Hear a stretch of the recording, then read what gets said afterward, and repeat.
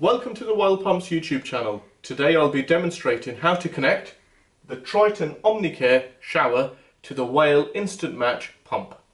Firstly, remove the front cover from the shower.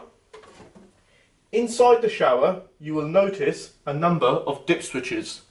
Please ensure the first two dip switches are placed to the right hand side, which is the on position, followed by the second two dip switches to the off position, which is to the left hand side, and the final dip switch to the right hand side, which is to the on position.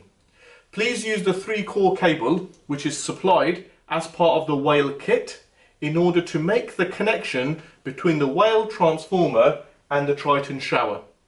Inside the Triton shower you will notice a small green connector block, and you simply connect the 3-core cable supplied in the pump kit to the shower. The sequence of the connections are from left to right, red followed by black followed by brown. You then take the 3-core cable and connect it into the transformer, and the connections are red followed by brown followed by black. When the transformer comes out of the box, it's already pre-positioned to position number 7. You simply take out the blue jumper and position it to position number 4.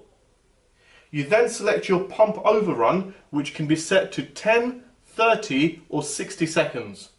The final jumper over here, the red jumper, is simply pipework size, which has an option for either 15mm pipework or 22mm pipework. Thank you very much for watching our YouTube video today. You'll find a whole host of online resources at www.whalepumps.com, or alternatively please feel free to contact our technical team on 0845 069 4253 and we'd be happy to help you.